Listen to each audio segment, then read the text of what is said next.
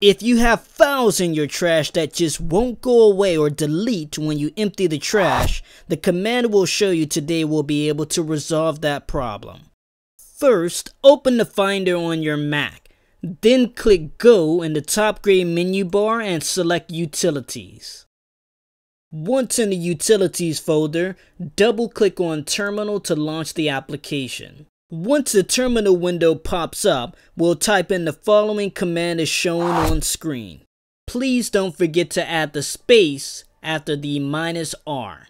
After you've typed in the command, open the trash and we'll select the items that we wish to permanently delete.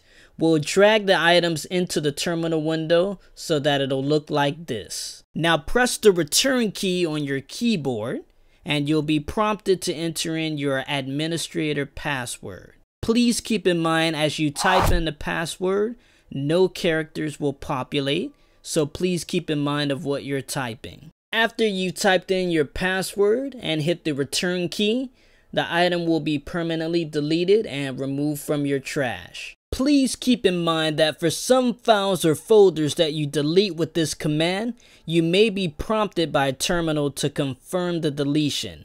If you do receive this prompt, simply type the letter Y for yes and press the return key. It may sometimes take a few minutes for some items to disappear.